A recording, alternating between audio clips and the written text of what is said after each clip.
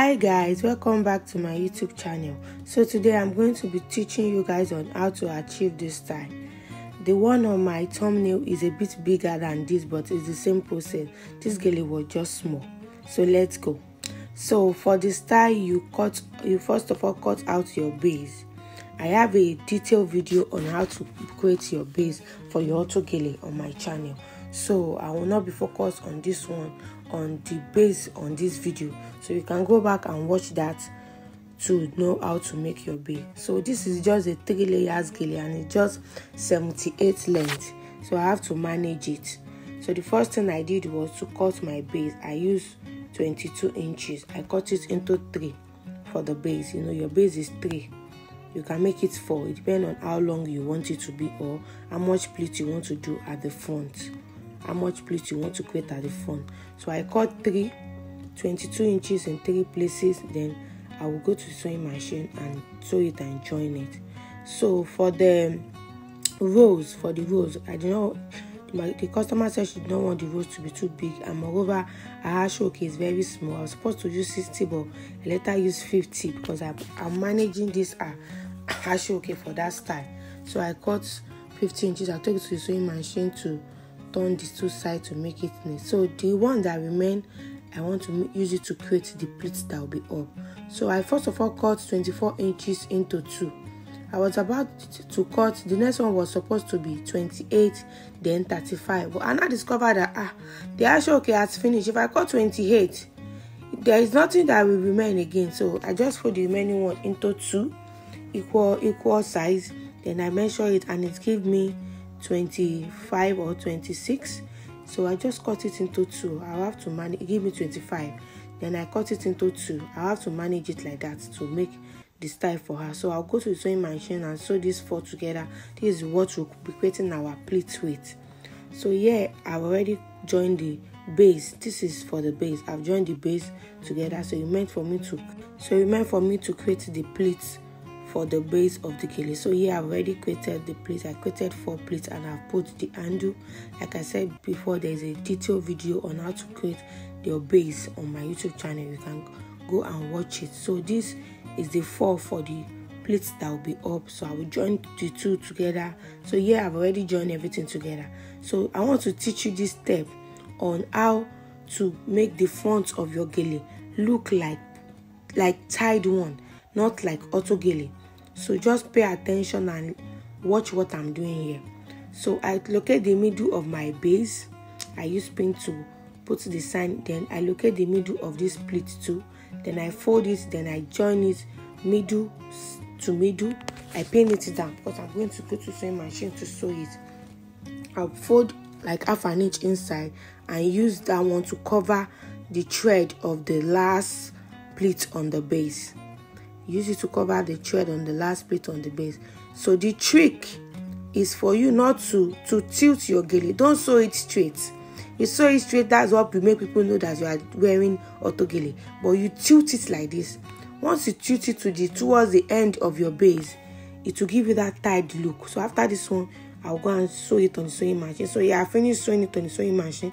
The next thing for us is to plait it. So this is for the rows. I've already tucking the edges of the row. So yeah, I put it on my mannequin for us to create the pleats.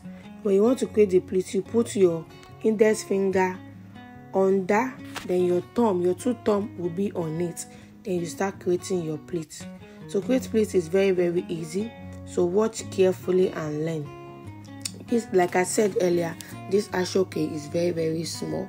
So I just have to manage it to create this type for her. It's very, very small.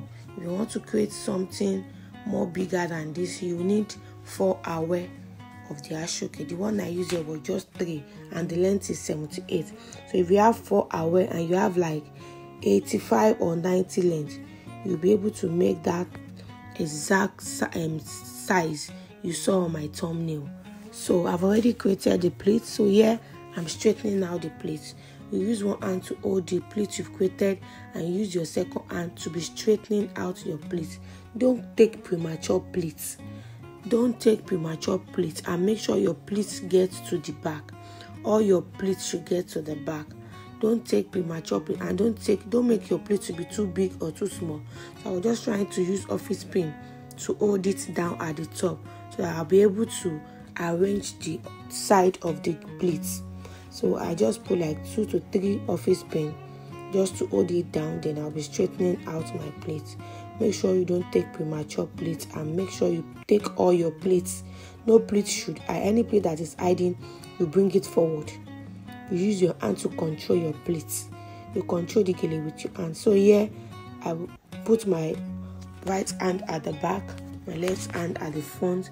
Then I'm straightening out the pleats. As I'm straightening out with my left hand, I'm using my right hand to hold it at the back to keep the gele in place.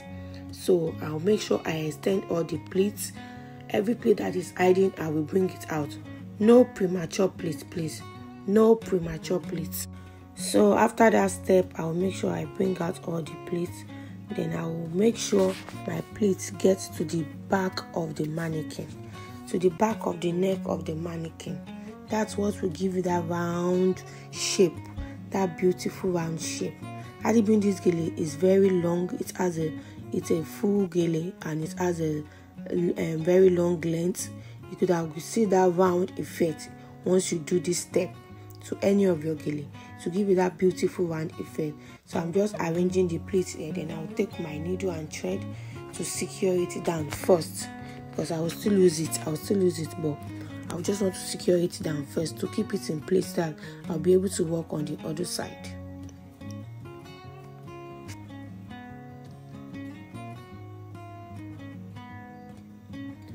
So if you are watched to this point, kindly give this video a thumbs up. Subscribe to our YouTube channel for more detailed gele.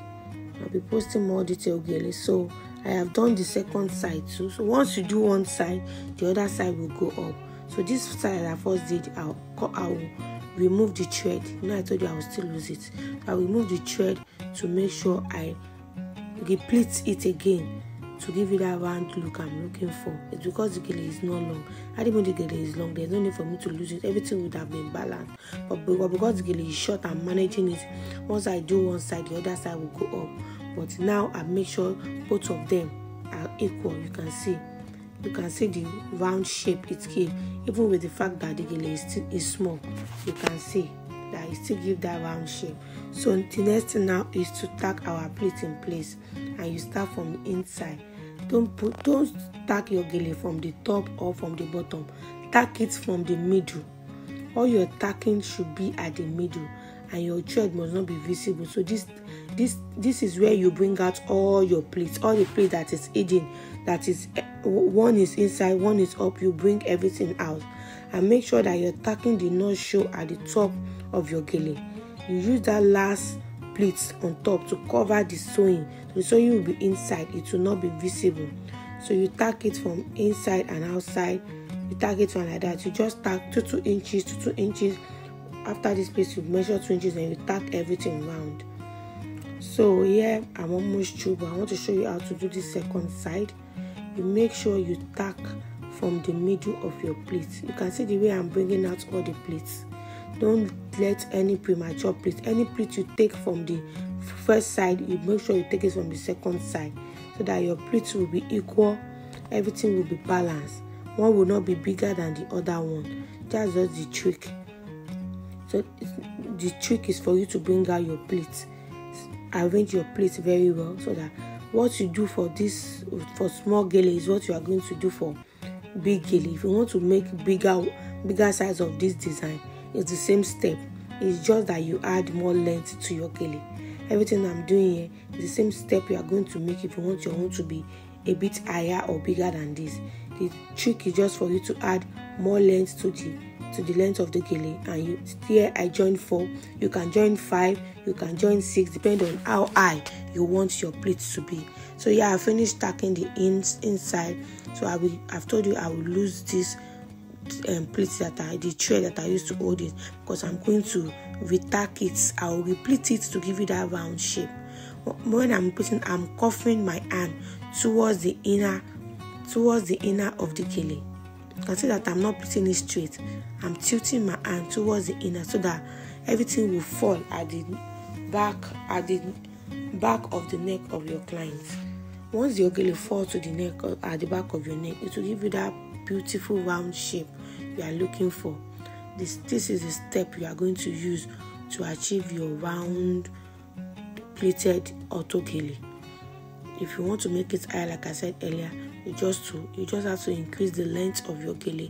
Where I use 28, you can use 30, 35, 45, 50, depending on how wide your gele and how plenty your gele is. So here I've joined it, I cut off the excess, then we will now put our strap. The strap to hold to tie the plates.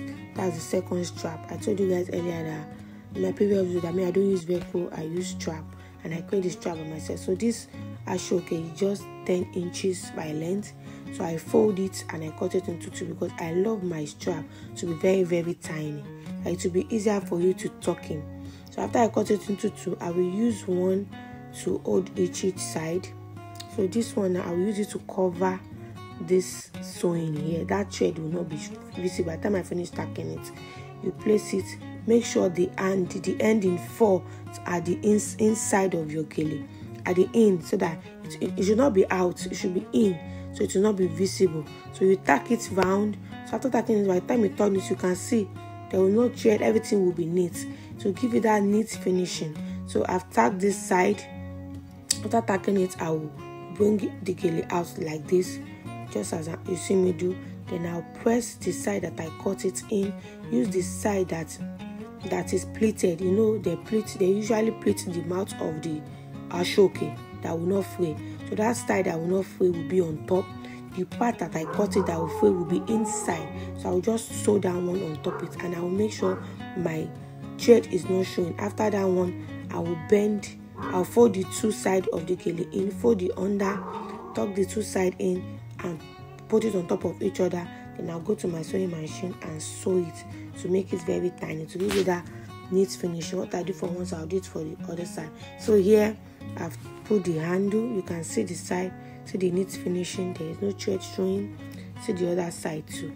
So I've put the handle. So the next thing for us to do now is to create our bow, our small bow. So I also have a full detailed video on how to make this bow on my channel.